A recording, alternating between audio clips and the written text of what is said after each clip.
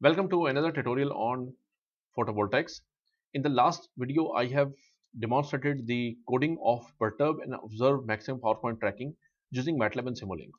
However, one interesting aspect I would like to cover in the last video, but because of the length of that video, I did not discuss that. It is known as the drifting mechanism. In this particular video, I will discuss the mechanism of drifting which happens in a dynamically varying environmental conditions while the system operates with the perturb and observe maximum power point. So before we begin, let us have a quick recap on this modified flowchart. In this modified flowchart, I have used the voltage as a new quantity rather than the duty cycle here. This voltage provides us very useful information about the slope of the photovoltaic curve.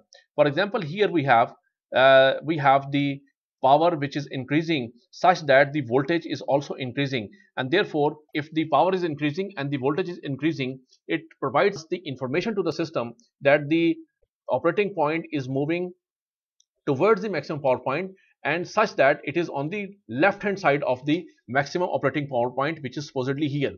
If we have the power increasing on this side such that the voltage is decreasing, this indicates that we are operating on the right hand side of the maximum power point.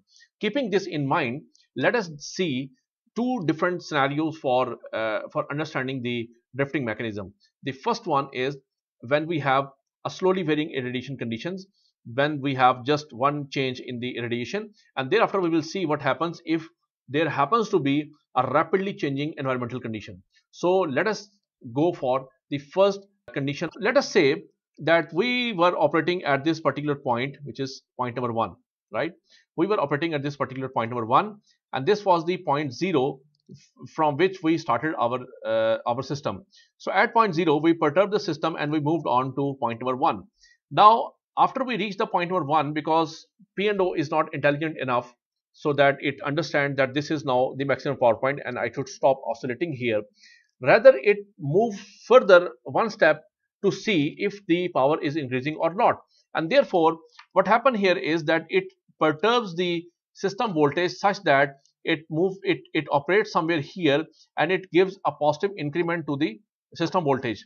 Now as far as this positive voltage is concerned, the system should move somewhere here at point number 2, and thereafter it can see that the power at point number 2 is now less than this power number 1, and since the voltage nu is greater than the voltage 1, so what it will do, it will decrease this reference voltage by a negative increment minus c, and we operate somewhere here.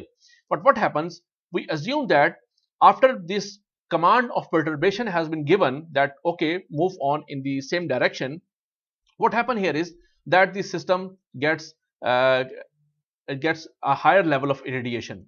As a result, from this point number 1 we moved on to this new point, which is point number 3. Now the jumping of the system power from point number 1 to point number 3 actually deceives the algorithm of the perturb and observe, because what happened here is that the system computes the power at this point number 3. It sees that the power at point 3 is greater than the power at point number 1, therefore it moves here, and then it sees that the voltage which was 15 volt for point number 1, it is less than the voltage for point number 3, therefore it gives another perturbation in the same particular direction, and therefore the system moves on to this particular point number 4. And at this point number 4, suppose that now the irradiation is fixed at this 400 watt per meter square irradiation. So what happens, that the system now after going on to this point number 4, it will see that now the system has a power which is less than the power number less than the point number 3, so it will move on here, and now because the voltage has increased, so it will provide us this negative c, and it will come back to this point number 3, and after this point number 3 it will perturb in the same direction until it reaches this point number 5, and then to point number 6, and thereafter the system will keep on oscillating between point 6, 5 and 3, and it will continue to operate here unless and until we have some other environmental condition. Now let us say that we have a rapidly changing environmental conditions. Under that conditions, what happens? So let me erase all this ink from here. Let us remove this clutter and start again from for this let us say for this 600 watt per meter square irradiation. So suppose that I was operating at this point number 0. At this point number 0, I provided a positive perturbation and I reached to this point number 1 here. Now at this point number 1, we have the power at point number 1 greater than this power at point number 0. Also the voltage at point 1 is greater than the voltage at point number 0. So we operate here, and as a result we give another positive increment to the voltage. So after this positive increment, the radiation changes to 800 watt per meter square. Consequently, instead of moving on to this particular point, I moved on to this particular point. Now this particular point, let us say this is point number 2. It is having a power which is greater than the point number 1. Point number 2 has voltage which is greater than this point number 1, and consequently we again follow the same path and another positive increment is given to the system. Now suppose that after we give this positive increment to the system, we move on to this point number 3.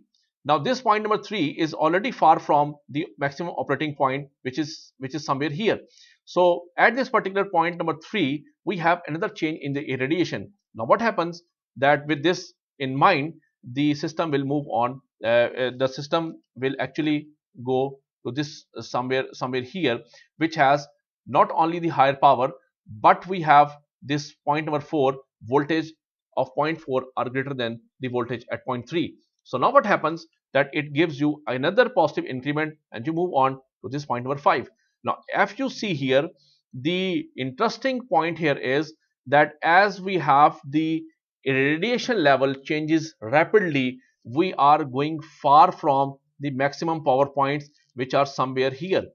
So therefore the system requires much more iterations to come back from this point number 5 to this point number 6, which is eventually the maximum power point for the irradiation at 1000 watt per meter square. This particular phenomena where the photovoltaic system actually moves away from the optimal operating point is known as the drifting phenomena. This drifting phenomena is addressed by a lot of researchers, and you can see very interesting papers where the authors have published their findings in IEEE transaction on industrial electronics, in IIT power electronics, IIT renewable power generation, and others. So many interesting journals, they have addressed this interesting problem and they have solved it by adding another checks on this particular system, so that the system, instead of drifting away from the maximum power point, it actually converges fast to the maximum power point. So with this thing in mind, I have now described another important shortcoming of the perturb and observe method, which you should always keep in mind while developing new algorithms, so that you can have a modified and a better approach of designing the new algorithms. So I hope that you like this particular video. Thank you very much. Allah Hafiz.